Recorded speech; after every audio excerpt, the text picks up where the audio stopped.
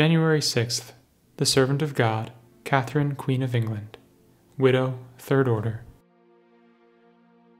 A reading from the Franciscan Book of Saints by the Marian Friars Minor. Catherine was the daughter of King Ferdinand V of Spain and of his spouse Isabella.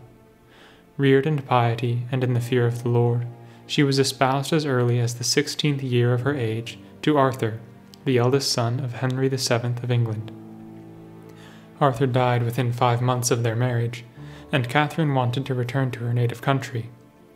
But King Henry, who had taken a great fancy to her, urgently besought her to remain in England in order to become the wife of his second son, Henry. Since this was also in accordance with her parents' wishes, Catherine consented, and the papal dispensation for the marriage was requested. Meanwhile, King Henry died, and his son ascended the throne as King Henry VIII. Soon afterwards he celebrated his marriage with Catherine, who was then crowned with great pomp as Queen of England. But her heart found as little delight in worldly dignity as that of the pious Queen Esther.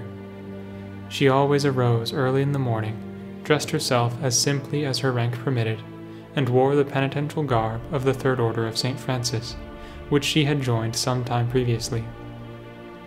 Every morning she attended Holy Mass and spent several hours in prayer. Every week she received the Holy Sacraments, and she fasted so rigorously that on the vigils of the feasts of Our Lady, she partook only of bread and water. Withal, she expended great care on the education of her 5 children. But King Henry shared not at all in the devout life of his spouse. Rather, he gave himself up to all the gratifications of a luxurious life at court, and even conceived an adulterous affection for a young lady at court, Anne Boleyn by name. This affair was to occasion the greatest sufferings for Catherine. Egged on by godless courtiers, Henry now indulged a dislike for his pious queen. He began to allege that his marriage with Catherine was null and void because the dispensation had not been validly issued. His intention was to marry Anne Boleyn. After a careful investigation of the matter, Pope Clement VII declared the marriage of the king with Catherine valid and insoluble. Now King Henry renounced his allegiance to the Catholic Church and declared himself the head of the Church of England. Priests and people who were unwilling to admit his authority were executed or sent into exile. The pious queen, who in no wise consented to the godless designs of her spouse, was cast off, and Henry married Anne Boleyn. Separated from her children, laughed at by her courtiers, Catherine repaired to a secluded spot, where she sometimes suffered the want of things necessary to sustain her life. Yes, because of the persecution of the priests, she did not even have the comfort of the Holy Sacraments. Though crushed with grief, Catherine nevertheless bore it all with the most perfect conformity to the will of God until her blessed death on January 6, 1536. On constancy in suffering. Consider what a difference there was between the day on which Catherine was crowned amid great splendor as the Queen of England, and the day on which, cast off by the king and despised by her courtiers, she left the royal palace, helpless and destitute. Yet that sad day was more truly glorious in the sight of heaven than that first day. On the day of her coronation, the world undoubtedly praised Catherine as blessed. Yet, how soon did this blessedness come to a sad end? When, however, she was going into exile, heaven pronounced her blessed. Blessed are they that suffer persecution for justice' sake, for theirs is the kingdom of heaven. Matthew 5:10. This blessedness she still enjoys, and it will never end.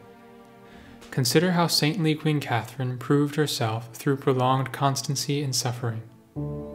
Not only did she bear patiently the first attacks, when the king turned away from her, she remained constant also when the entire fullness of suffering came upon her along with her rejection. For years she persevered and bore the greatest tribulations without complaint or murmuring, even unto her death, always resigned to the holy will of God. Thus she obtained the heavenly crown, according to the words of St. Bernard. The crown is offered to beginners, but it is given to those who persevere. but only such constancy and perseverance can ensure for us the eternal crown. Many people bear their sufferings courageously and resignedly in the beginning, but if the sufferings increase, if they last long, they do not persevere, they despair and murmur against the designs of God. Only he that shall persevere unto the end, he shall be saved. Matthew 10:22. Consider by what means saintly Queen Catherine preserved that constancy amid such great suffering. In youth she did not allow herself to be dazzled by good fortune and the glamour that surrounded her, but directed her attention to heavenly things rather than to those of earth.